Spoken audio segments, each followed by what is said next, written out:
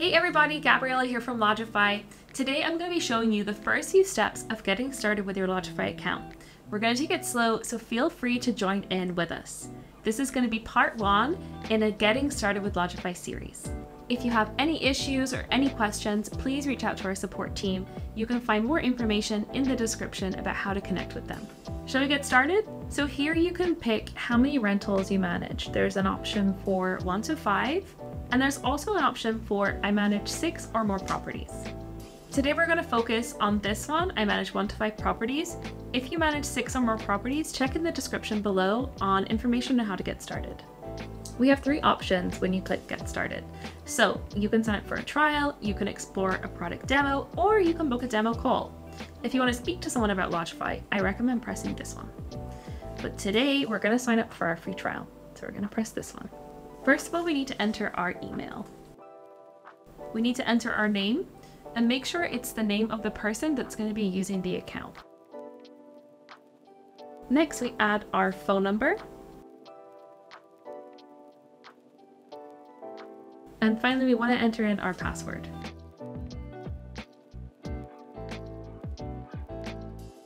Next, you can let us know what you're looking for. So we have bookable website, the booking engine for an external website, channel manager, property management, or other needs. We're going to click these 3. Lastly, we could put in how many rentals that we're going to be managing. However, we can adjust this if needed. Next, you need to verify your email.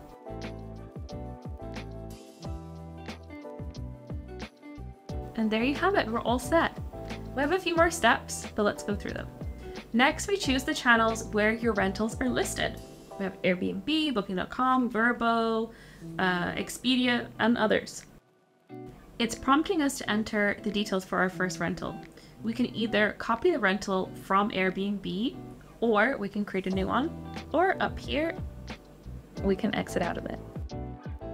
This brings us to our main page. We can see up in the top how many days are left of our free trial, and it gives us a little kind of status bar here, explaining how much of our rental we have left to set up, configuring a website, payments, and connecting our channels. Don't worry, we're going to go through all of this in a future video. If you have an Airbnb and you want to copy the details into Lodgify, skip this video and tune into the next one. Here we're going to show you how to create a new rental within Lodgify. So we're going to click here. First of all, we want to enter our rental's public name. You can also add an internal name or a nickname for the property. I'm going to keep it the same. Next, we put in the address of the rental.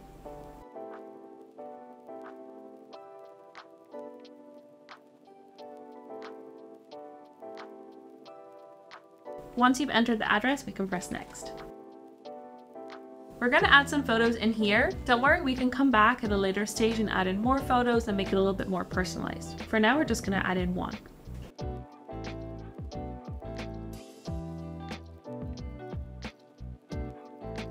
We can press next. Here we can put in some information about how many guests we can accommodate, the bedrooms and the bathrooms. We can also select some amenities that our rental has. Again, we can come back to this later. For now, I'm just going to put AC. We can put in the nightly price.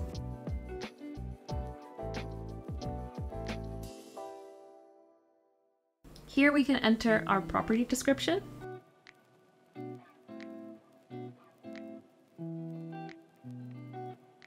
And lastly, we can choose how we want to accept bookings. So we have instant booking or booking request.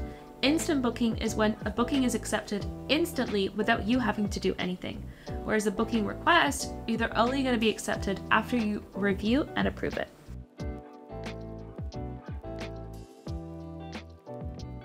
After you've completed these steps, your rental is complete. We can go back, like I said, and kind of further fine-tune the rental. Here you have an option to go to the dashboard or create the website. I'm going to head to the dashboard because in the next video, we're going to show you how to create the website. So this is your dashboard. If you're wondering where your rental is, if you come up to the little hamburger menu up here in the top left-hand corner and scroll down to rentals, you'll see it there. If you want to go into this rental and edit some more information, this is where you go. Here you can see a total overview of your rentals. So you can see the photos, location, seasonal rates, fees and taxes, and loads of other things. If there's anything here that you're unsure about or you'd like to learn more about, leave it in a comment below and we can cover it in a future video. For now, I'm gonna head back to the dashboard. If you're unsure about what step you're at setting up your Lodgify account, there is your progress bar on the dashboard that gives you some helpful tips and kind of the next steps to get started. So you can see here, our next step would be creating the website. So that's what we're going to cover in our next video. I hope this was helpful for you guys. If you have any questions or anything, please leave them in the comments below. Thank you for joining in and we'll see you in the next one.